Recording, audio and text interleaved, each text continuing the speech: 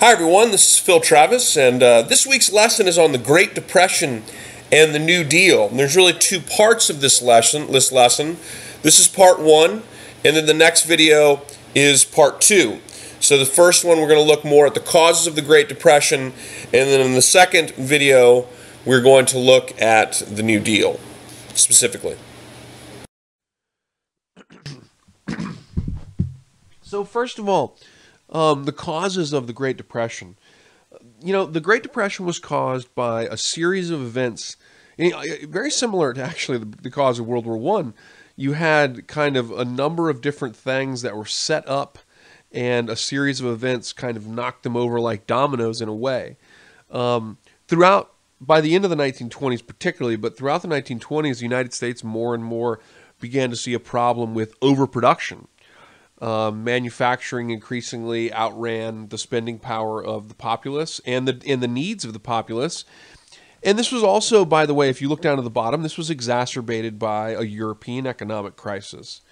And of course, the European economic crisis was very much caused in part by the end of World War I and the Versailles Treaty, which left the German economy in absolute utter shambles. And so by the late 20s, the European economic crisis really began to worsen. And this affected, obviously, trade markets for the United States. And so overproduction was a big problem in the United States, and not just farmers' overproduction. Overproduction in terms of manufacturing and industry became a very big problem by the late 20s. And of course, farm overproduction became particularly acute. And there was an incredible amount of farm closures and evictions, and I'll show you the numbers here just a little bit during this period. Also, of course, one of the biggest causes, two of the biggest causes for the Great Depression were unregulated market activity and unregulated banking activity. Both of these, the United States has since, during the New Deal, took action to fix these problems. And by and large, they did fix the problems, though there were certain things that were overlooked that had the system worked properly in 2008, we might not have had the issue that we had. I'll mention that a little bit later. So the market. The market was, the markets are speculative, and the rising and falling of stocks is based largely on futures predictions. In the 1920s, the market was continually gaining and going up and up, and speculations effectively continued to drive these futures up and up. And this encouraged a huge amount of people to enter the market in hopes of getting rich on the bull market, as it's called. And the market was like the philosophy during the 20s. The political philosophy during the 20s, which was more hands-off, more regulatory, more unregulated kind of laissez-faire capitalism. And so the market wasn't really regulated to a great degree. Margin bidding was rampant, which in short, this was the basic practice that people in the market used to invest in the market on loans. And the idea was, in some cases, you even had people who put merely 10% down, so you paid for 10% of the stock, and then the rest of the 90% was provided by a creditor, and you then, of course, owe the creditor the money. And the idea was, when your stock went up and you sold, you'd pay the money back and you make a little profit. The fact that it wasn't regulated and it wasn't controlled was a very big problem, and it led to a situation in which you had $6 billion that was basically this debt that was in the market. And that $6 billion of debt that was in the market was actually more money than was in circulation in the United States. And so it was an incredibly volatile and dangerous situation when you look at it like that, because, of course, we know stocks go up and stocks fall. And, when there's, when the economies go down in Europe, it's going to affect the stock market in the United States. And so in a lot of ways, it was only a matter of time before stocks dropped and stocks fell, and all of that debt became a problem as less and less people could pay back the money they owed. Another was, of course, unregulated banking activity. Commercial banks were involved in the market for their own gain. So they would, banks loan your money out. That's what banks do, and they make money on the interest. Well, banks would also enter into the market, and they would effectively play the stock market and try to use the market for their own gain. And actually, this was obviously a very dangerous practice because, if the banks have lots of money in the market too, then when the market begins to go down and there's loans out and loans have to be called in, banks begin to fail. And then the chain reaction is that when banks start failing, say because of a drop in the market, because the bank is invested in the marketplace and the market drops and the bank's losing money, and so the bank's losing money, it ultimately has to stay afloat. They have to call in loans. And so when this starts to happen and other people are losing all their money in the stock market, or their farm is being evicted and they can't pay these loans back immediately, then what happens is the banks close. And when a bank closes in the 1920s, there's no insurance on this. There's no safety net on it at all. If a bank closed, you lost everything. And there were literally something like 9 million life savings that were lost at the outset of the Depression.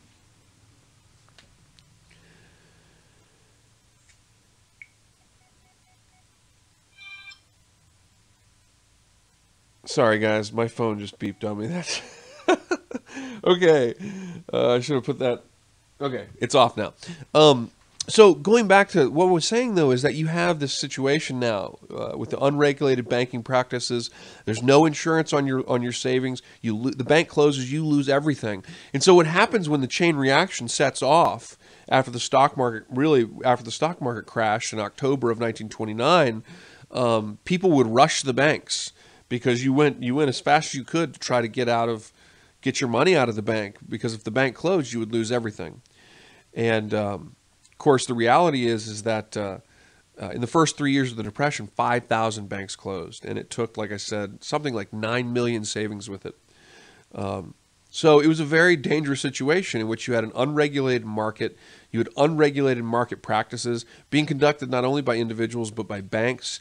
You had speculation, land speculation, corruption, fraud, basically, where people's farms would be priced at a higher value than they were, and things like this. That really it made it a big.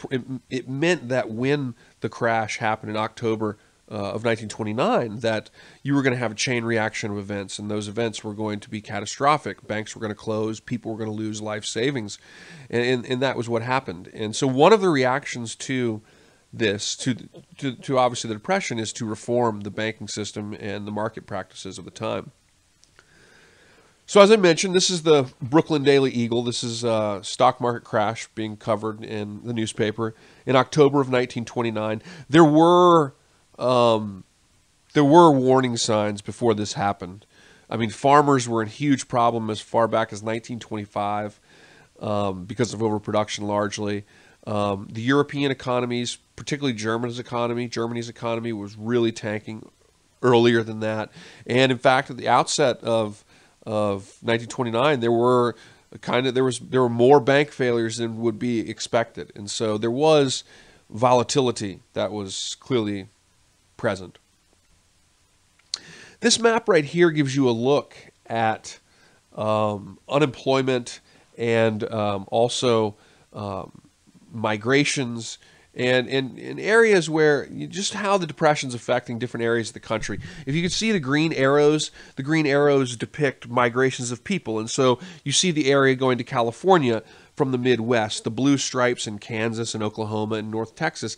That's all the Dust Bowl. That's where they have incredible drought and the farmers are evicted in mass, and the novel Grapes of Wrath, they move to California, and there's huge migration there. There's also huge migrations to places like Chicago. The Rust Belt areas in Ohio were particularly hit hard by the Depression. We'll talk more about that momentarily. So here's the numbers. And Herbert Hoover, of course, was the president when the Depression hit in 1929. And Hoover was he was a businessman, and of course, similar to the previous two presidents, Herbert Hoover believed very much in a less regulated, laissez-faire capitalism. when the Depression hits, Hoover, it wasn't his fault, and he wasn't responsible for it. But once the Depression occurred, he's really the wrong man for the problem. And he did do some things that helped a little bit. He greatly expanded, for example, the federal government's public works fundings. And hence the building of the Hoover Dam, which has his name, which creates Lake Mead, obviously outside of Las Vegas. But he didn't believe in going much further than that.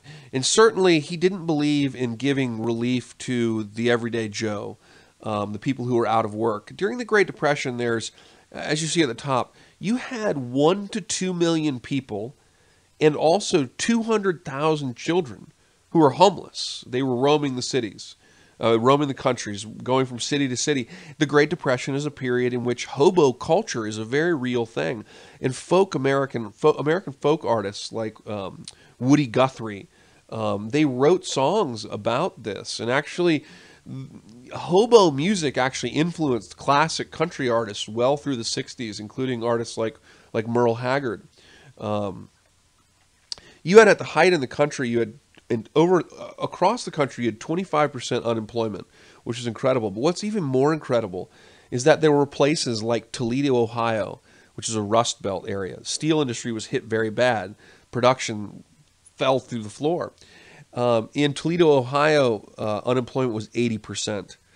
In Cleveland, Ohio, these industrial Northeast towns, or Midwest towns, Great Lakes towns, in Cleveland, Ohio, 50% unemployment. So in the so-called Rust Belt, it was particularly bad. And of course, as you see down on the bottom of the screen, the unemployed in places like Cleveland, Ohio, Toledo, Ohio, they would create these makeshift shanty communities, usually outside of a job site, where they waited for potential work. And they called them Hoovervilles. They named them after President Hoover. A homeless person's blanket of newspapers they called Hoover blankets. And a pocket turned inside out they called a Hoover flag.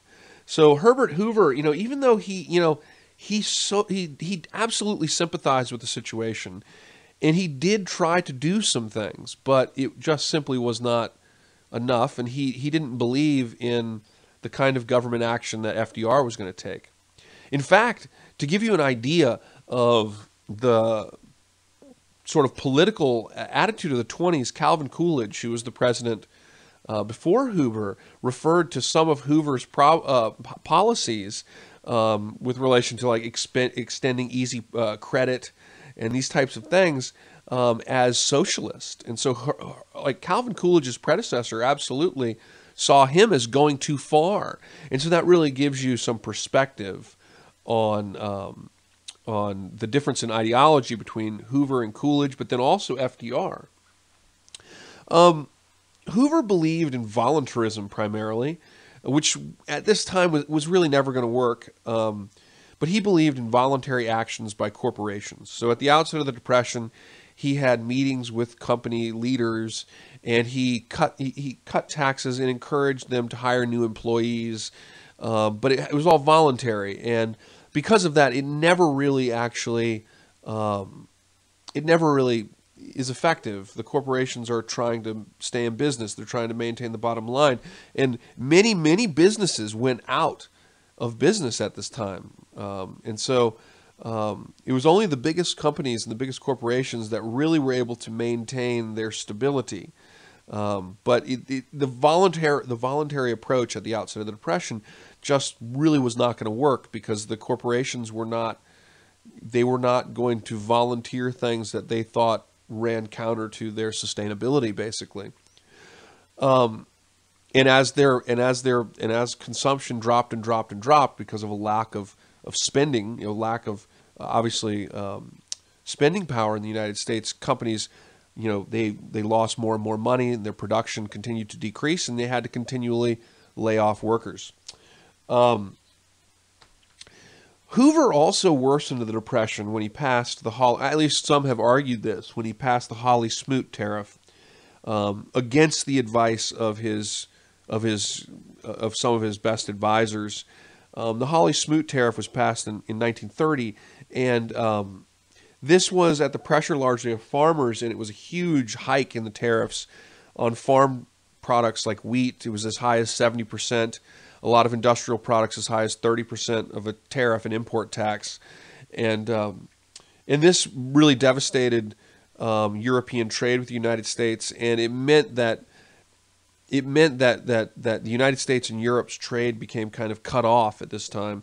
And a lot of historians, and it's very commonplace amongst economists in Europe, economic historians, that this action, sort of isolationism during the Great Depression, really worsened the Depression. And if that we could have enhanced, continued to work on trade, world trade, particularly trade with Europe, that maybe it would have been not as bad. Remember that at this time, there's no unemployment. 1932, Wisconsin was the first state with unemployment, which was very fitting, of course. That's from where Fighting Bob La Follette was from. It was really one of the first progressive states. And Wisconsin was the first with state unemployment, but there's no federal unemployment. These types of things don't exist. If you lose your job, you lose your job. If your bank closes down, you lose all your money. And that's why maybe some of you have grandparents who lived through the Depression, and they used to keep money under mattresses. And that's from the Great Depression. That's from the insecurity of this period. A third of all farmers, and you'll get this feeling when you read Steinbeck's Grapes of Wrath, a third of all farmers were evicted from their property during the Great Depression. A third. It's an incredible thing to think about when you put that in perspective.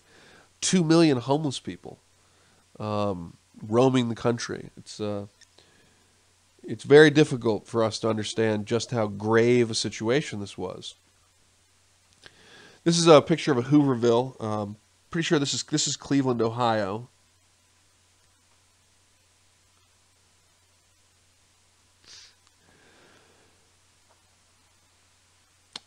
When you got to 1930, a lot of businesses, had gotten to a point where they were either going bankrupt, which many, many did, or laid off workers. It was that bad.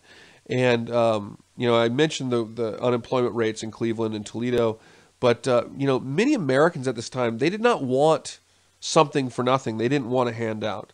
And they felt it was a psychological thing. They felt, and hence depression, which by the way, actually on a side note, Herbert Hoover actually came up with the idea to call it a depression and not a panic because he thought it sounded not quite as bad as a panic. Just a little bit of food for thought. But many Americans took a personal guilt over their failure to get a job, and it was really something of a psychological crisis for Americans and a lot of men who had been breadwinners before and now couldn't provide for their families. Of course, in the election in 1932, it was Franklin Delano Roosevelt against Herbert Hoover. And Roosevelt's victory, for a lot of reasons, was probably already sealed. Herbert Hoover was, the people were screaming for Hoover to do something for the common person. And all the common person really ever saw Hoover do was try to make trickle-down economics work, to effectively